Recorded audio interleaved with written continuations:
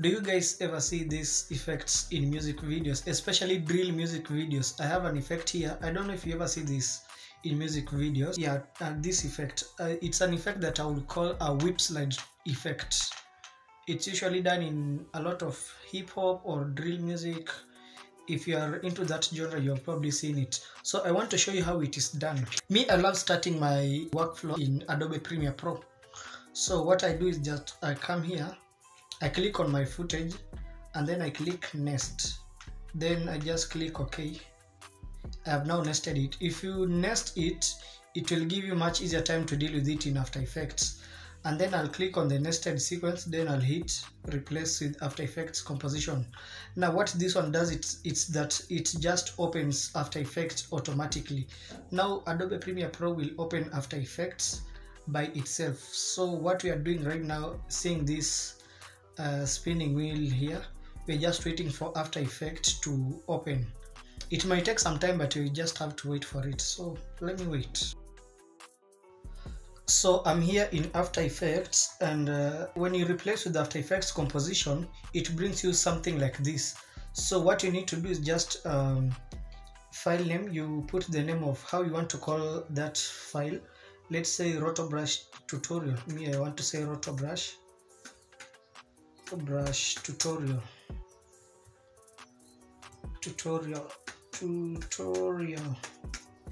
So that's the name of my file, and it will save the projects. Now here our video is imported in After Effects. So this is our video actually. Yeah, just a short video, a short clip. So the first thing you need to know is that this effect is done using an effect called the Rotobrush, and the Rotobrush, you'll find it up here. Here is where the Rotobrush is. So what you need to know is that before you do this, the subject that you want to Rotobrush must be in contrast with the background. Like this guy is just contrasting with the background. There is a white car, him, he's light skinned. Like I can easily select him and do away with the background. If he was dressed in the same colors as the background and all that, it could be much difficult. But here he contrasts very well with the background. So what you do, you make sure your first frame is selected here, and then you hit the Rotobrush tool, and then you double click on your video.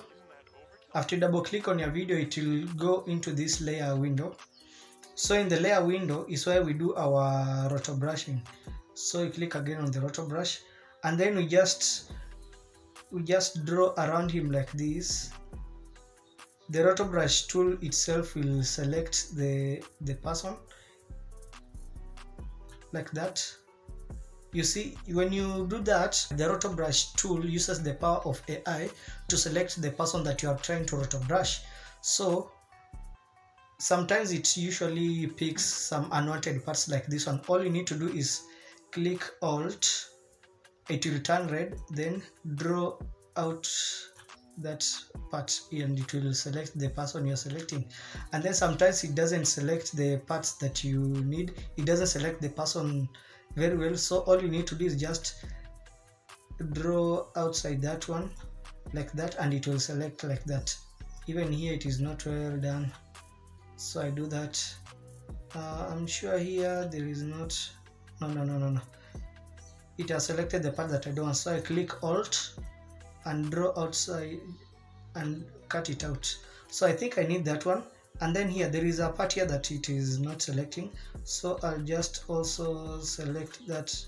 Or there's a part here that I'm not selecting, so I click Alt and select it too. I think here too. Yeah, that one, I think it looks good. Yeah, I think I love what I see. And then here on the left side of your computer, there are these settings of your Rotobrush effect. There is 2 points, this is the best, and there is the standard and best. If you put it on best, your computer will use so much processing power to try and make this effect. But for my case, I just put it on standard, because if I put it on best, my laptop usually hangs a lot. So just to be on the safer side, for the sake of the tutorial, I'll just put it on standard, and you can adjust these settings based on what you want, but this is something that I'll show you some other day. I don't want to go so much into this. So I've already selected my subject, so I'm selecting this guy. Yeah, he is well selected from the background. Then I come here on the right side on the preview window, and I click OK.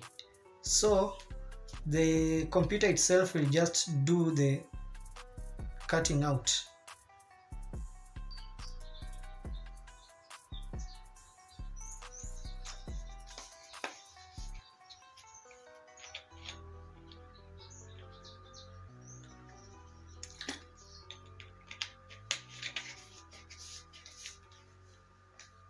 Yeah, so I see Adobe has actually, After Effects has actually done a good job in selecting this guy from the background, because if I just play it, you'll see, if I just play through, you'll see how he has been selected, very well selected from the background.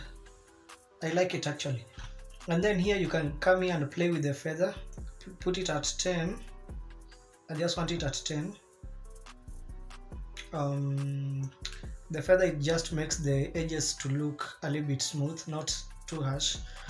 I like that one. So after doing that, get out of if you come out of the layer window, if you go out of the layer window, you realize that this guy is just alone. He's just selected from the background. You see what I've done? Yeah. So before you leave there, you need to freeze. When you freeze, you have locked him outside the footage. So it just comes here to 16 or whichever number it will be. Okay, and here it is telling you rotor brush is find program is frozen, unfreeze to update. This one just means that if you want to make changes to your rotor brush effects, you need to come here and unfreeze it so that you can adjust the effect and all that. But right now everything is cool. I'm not trying to come back and adjust anything. So I'll just freeze it back so that I can get away from the layer window. So we need to have this on our background. You hearing what I'm saying? So you need to click on this video file, this one, and then on your keyboard hit Ctrl D to duplicate it. Now the video has been duplicated, and then you go here, effects, and delete the rotor brush effects. Just click on the rotor brush and then hit delete on your keyboard. So if I unmask this one, if I mask this one, you can just see the upper video, but if I bring back the lower video, you see his. So the lower video is the video where we have everything as it was. The upper video is the selected guy. So after that, you come to the effects panel. Here you look for an effect called offset.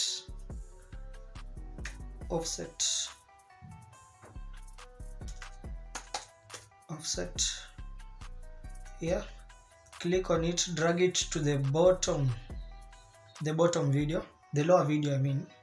So on this offset effect, you click here.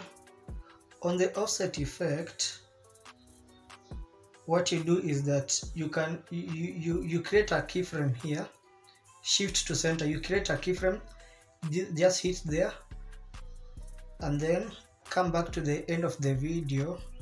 Let's say I want it to end here. I don't want it to end at the end, at the very far end. I just want it to end, the effect to end here.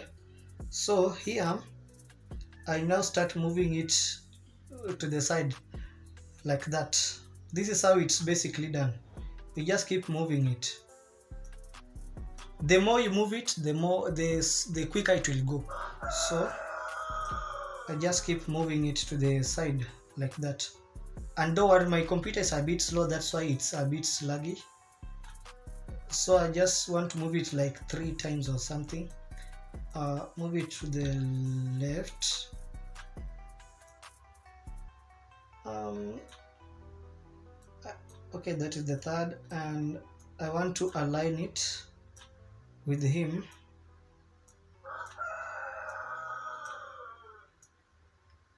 Yeah, I align it with him exactly like that.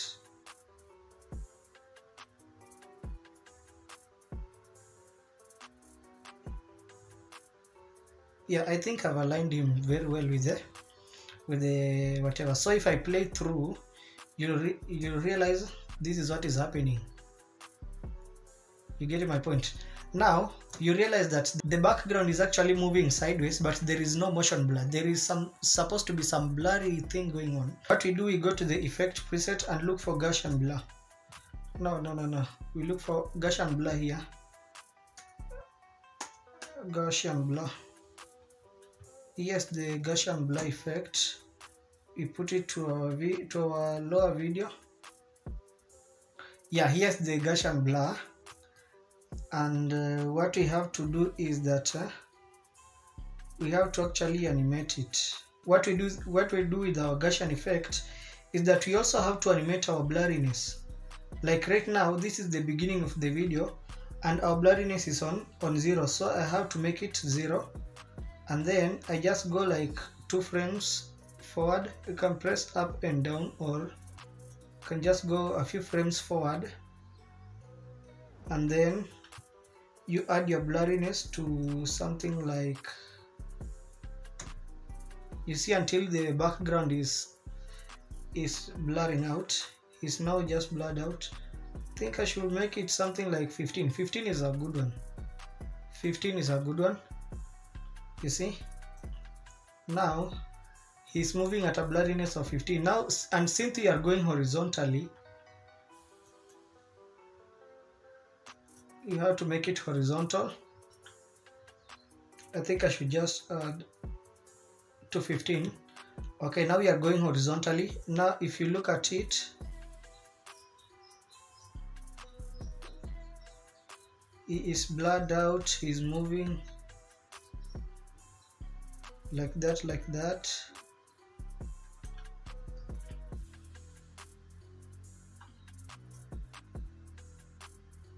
So when I come, I want the blurriness to end here. So here I'll just bring the blurriness back to 0. Bring it back to 0. That is what we need.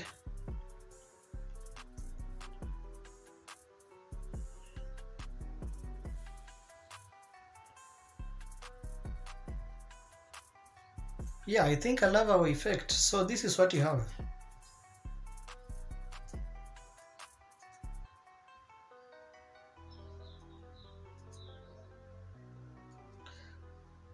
So one thing you need to do is that you need to come to all these effects, the blurriness and all that, then you ease. Right click, then keyframe assist. Here, easy ease. Then you also go to the offset and we easy ease all the keyframes. And that is it, guys. The effect is made.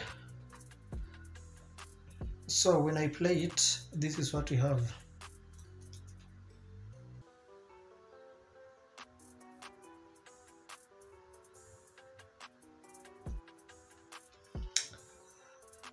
After that, you now click Ctrl S to save it.